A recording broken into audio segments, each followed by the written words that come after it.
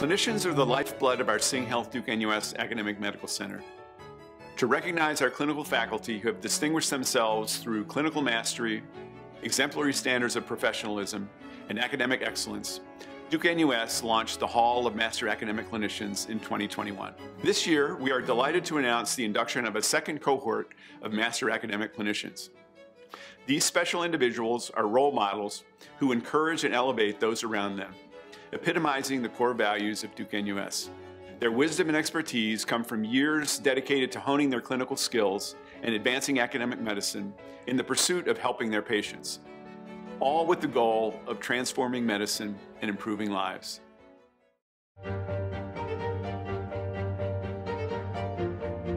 So I'm fortunate to have been taught by quite a few eminent academics during my medical school days. As clinicians, they have immaculate clinical skills and diagnostic acumen. And then as teachers, they love and care for their students and would not hesitate to be critical and strict. And as researchers, they are innovative. They are also leaders in their respective fields and always in a position to influence and advocate for changes in policies for the better.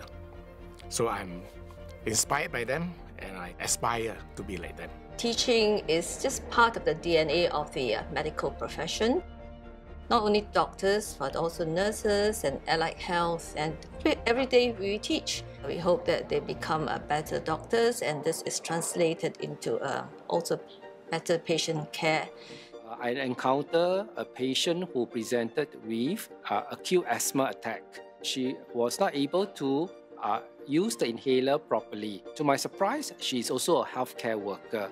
That sparks my thoughts that if a healthcare worker is not able to use the medication effectively, then I think our patients will even find it more challenging.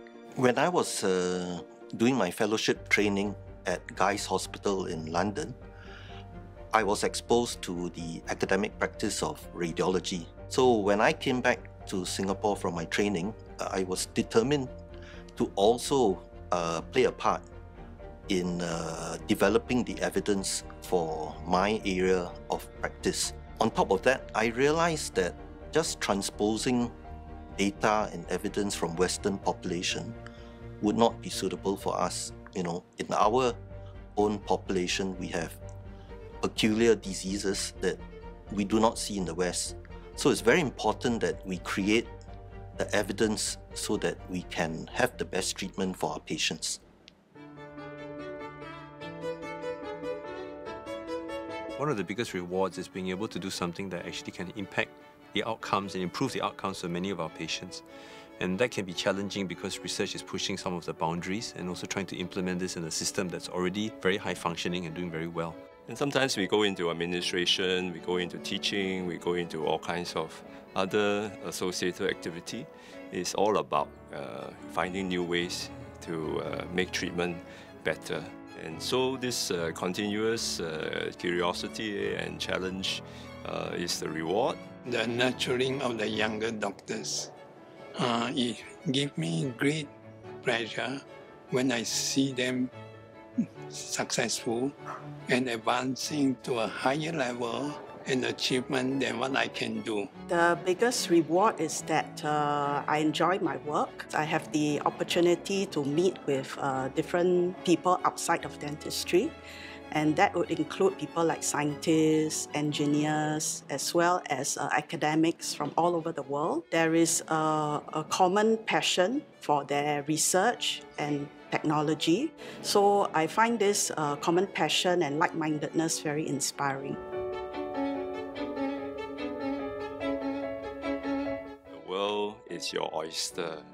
There are so many opportunities, from being a good clinician to getting trained to be a good surgeon to doing research from bedside to bench side and back to the bedside. And at the system level, you can also be a good administrator, organize the healthcare system, or even go into business and look at how healthcare financing can be better organized. I would advise them to go for the area which they are enjoying.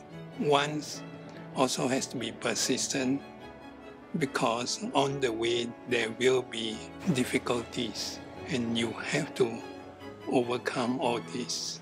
As far as looking after the patients, always remember to think about the patients. At the end of the day, it is the journey that counts. So many of us may be too focused on achieving results or meeting the KPIs, and we forget to enjoy the journey. My advice to them would be to enjoy the moment, whatever the result may be. Don't chase glory. Let glory chase you.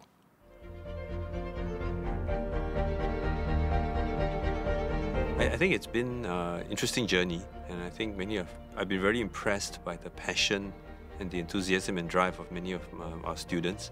And I think we've used Zoom a lot, email, text messages and other ways. But I think keeping that personal relationship and contact is important. Showing concern and just being available when needed. Part of mentoring is to have a personal relationship.